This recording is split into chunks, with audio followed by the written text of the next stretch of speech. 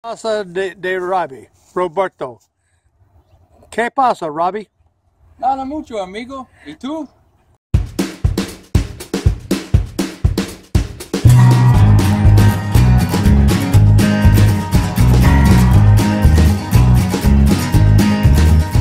What are you doing there, Robbie? Well, we are calculating where our rails are going to go.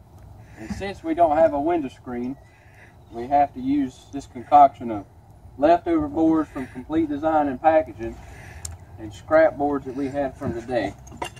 And this is going to achieve the right height for a custom set of handrails. Robbie, what are you getting ready to do now, sir? Well, now that we've got our handrails marked, I've cut the top of the post above our line so it doesn't hit me in the head. And now, after you hold your guard back Mexican framer style, you're ready to go. Wild and dangerous. You see your line, go.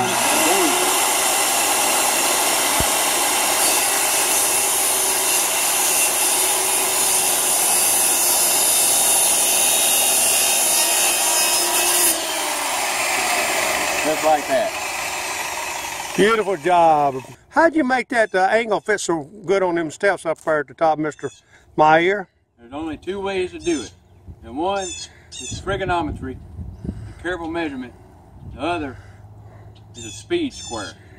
Well, what is a speed square, sir? This is a Swanson speed square, only available at every hardware store that sells them. Well, why do they call it a square when it looks like a doggone triangle? On one side's a square and one side's not a square. Well, I guess that's a half square then, and we can call it a Swanson half square. Or tri-square. Mr. Meyer, could you show me how you set up to cut that precise angle with that Swanson half square? Well, you turn your saw on the same angle that your square says. It says 32.5, you saw on 32.5. And what keeps it from running crooked on the board? This triangular half Swanson square. Woo!